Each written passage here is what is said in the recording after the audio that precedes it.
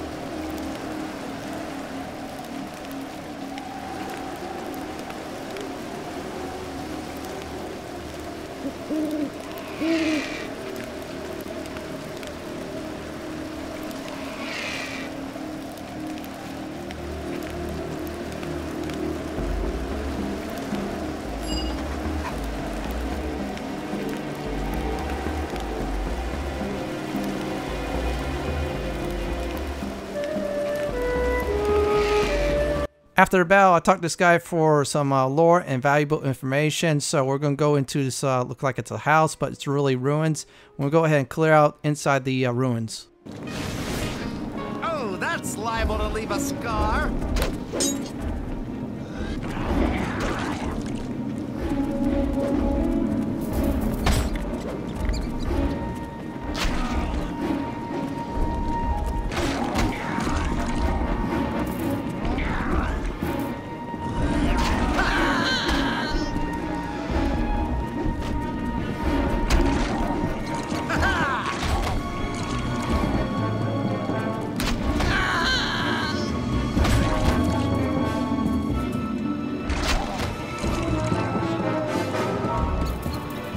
Now, in order to access this puzzle, you need to activate the rune and destroy all 4 statues. Once you be able to do that, then the next step will be the puzzle. I'll show you that, but first, combat.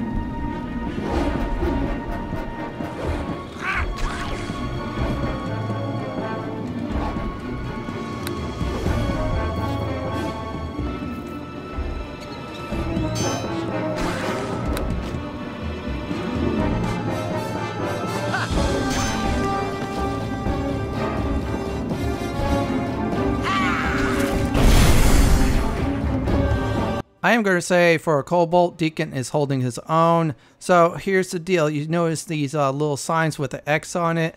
Well, we're grabbing these rune stones. This is a very simple puzzle. All you need to do is make an X. Here's one problem.